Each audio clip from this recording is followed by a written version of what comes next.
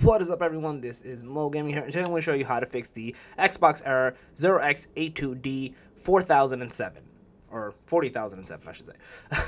You'll see it in the title.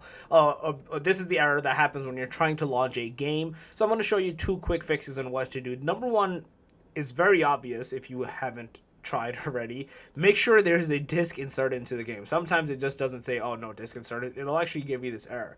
Or just make sure it's inserted correctly. I know this sounds silly. Just make sure that it's obviously correct. If obviously you've done that, you want to now move on to step 2, which is go into settings, and under settings, under general, there's something called personalization. You want to click into that and click into something called My Xbox Home. This is where you want to make sure that this specific Xbox is your main console. This is similar as PlayStation making it primary, right? So you want to make this console the primary one. So essentially you want to do this, have this clicked, and ensure you're basically on this setting, and you should be then able to play your games. Do this, restart your console, and then you should be good to go.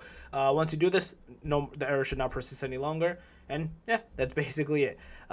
If you guys still have any comments, questions, concerns, just let me know in the comment section below. More than happy to help you guys out. If you guys overall like this video, please smash that like button. Helps a lot. If you guys are new to the channel, make sure to subscribe and click that notification bell. On that, Mo Gaming out.